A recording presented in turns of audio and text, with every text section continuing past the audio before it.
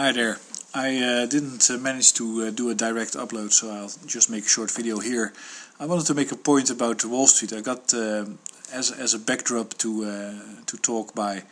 I have my Climate Babe website where you can vote on the hottest babe that is around on Wall Street. If you have a picture that you don't see in this competition, I really invite you to send it to info@climatebabes.com. Not the picture itself, but a link to it. Then I can include it if you want to put yourself in this competition. You're also free to upload a picture and send me a link to info@climatebabes.com. There's no prize, but it draws attention. And I think let's go to the actual competition. Number one right now is Max Keiser with the girlfriend of Sean Lennon. And then we have the body painted girl on Wall Street, of course, and who can resist that attractiveness. And here's a very decent looking girl out of a photo series that was full of very nice, decent people. That's of course because the whole Wall Street movement is simply about decent people wanting to have a decent management of their country. Wall Street basically became part of government, or their actions became so influential that it basically puts a mark on the whole of society, and it's a bad mark. You really don't want to have that.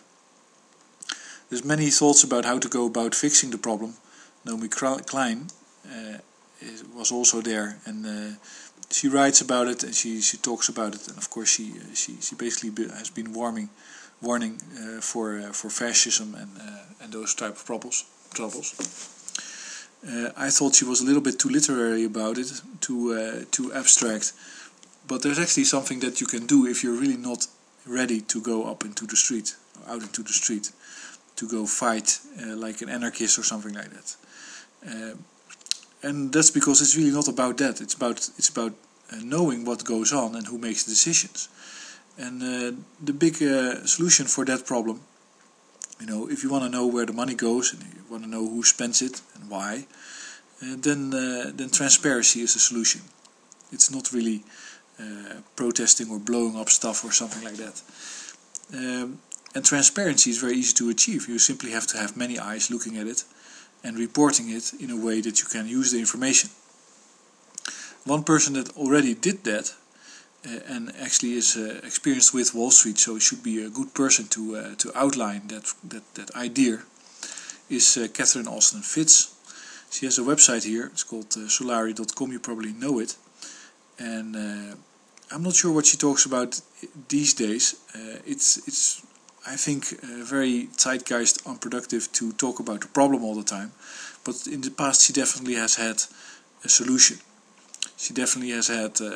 She made a database where you could find how your state spent the money that it got allocated from the government, I believe from federal government. Then such a database would be really a solution to allow people to know. Which politician takes money from which, let's say, company. What stock are they invested in? I personally would be in favor of a law that says, well, you can make money as a governor or somebody in Congress, but it's not about money. It's not about getting rich. So you have to basically remove yourself from that whole process and simply have a simple wage, annual wage, and that's it. You get nothing more than that, and it can be a reasonable one, but it's certainly not I think at all good or logical that a person that is in government can use inside information on the stock market without any negative results. That's ridiculous. Here's a very brave girl. She's being removed. I'm not sure where, but seems to be in England, but I might be mistaken. And this is actually Sean Lennon with the same girl as was on the arm of Max Keiser. I don't personally. So he sang a song at Wall Street, and here you see something that I really don't like about the whole thing, or maybe not in this video, but it's like, okay, we're artists, we're gonna be cool now. Process of hydraulic fracturing. you know, this is really not that's really not what it's about. It's not about repeating after somebody all kinds of nonsense. That's wrong. It's about solutions, about fixing it. I think you know, I'll try to find more information about what Catherine Austin Fitz did about the transparency. And transparency, everybody can do that. Everybody can understand what it means, and everybody can demand it. We have had the same thing go on in our own country, where our government was asked to well, give information on what they spent their money on. And the only problem with that is that you can then bicker endlessly about what the money was spent on by the individuals. So you have to make a rule that says, well, you know, it has to be more than $1 million spent on something, and then it becomes a problem and it becomes an issue that you can talk about. Otherwise, it's probably ridiculous and idiotic, but it's not that important to enough people to make an issue out of it in the public.